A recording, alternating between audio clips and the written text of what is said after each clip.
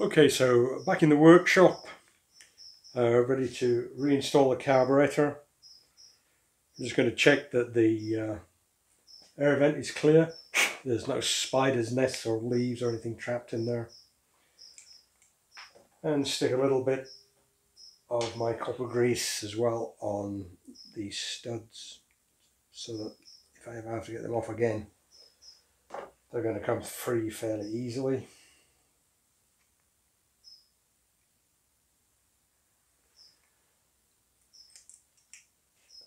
And now we can start to reconnect things. I'm going to refit the air inlet and the bolts into the carburettor body first.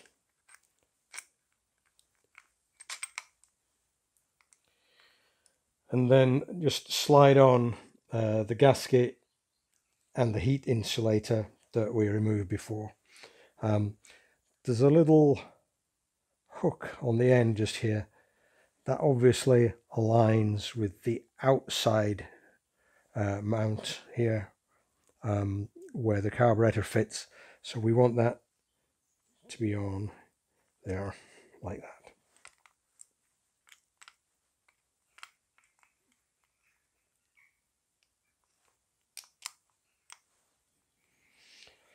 Okay, then we'll just reconnect the throttle linkage and reconnect the choke linkage. That one's dropped off again.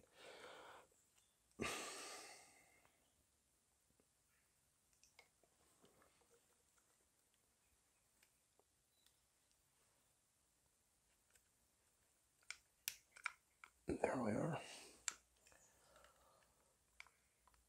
Working back across into position.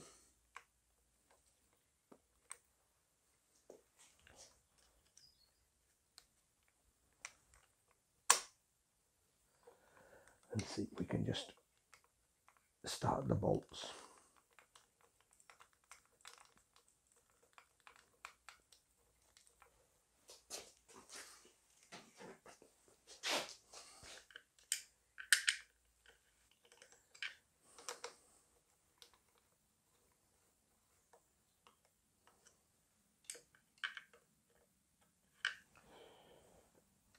Make sure those are still on. They are.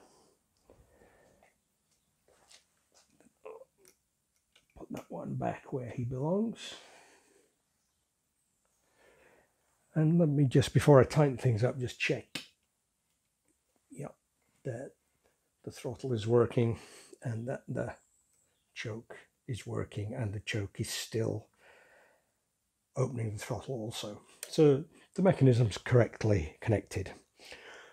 Tighten those bolts up.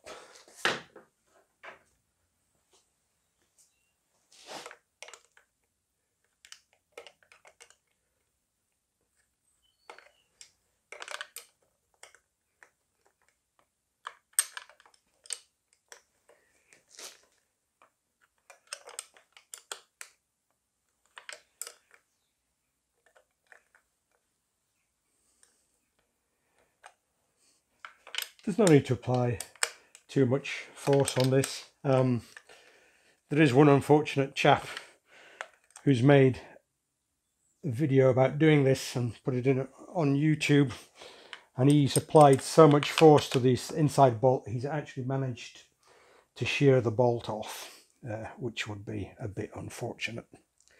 Okay, so that's back on nice and tight. We can now refit the fuel feed pipe and this overflow pipe.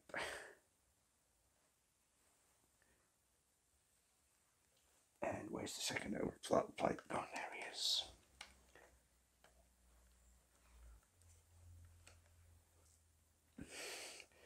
And then the breather.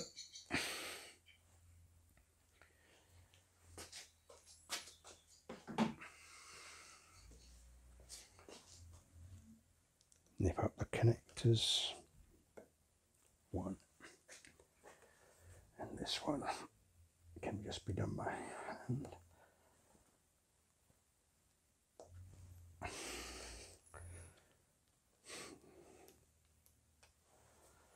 Check again.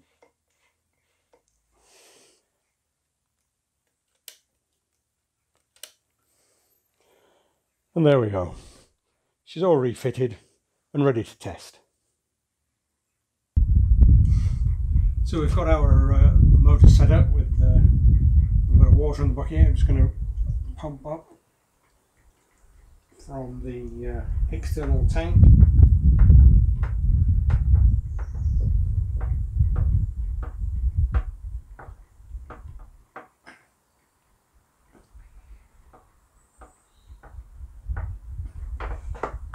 And then let's open the choke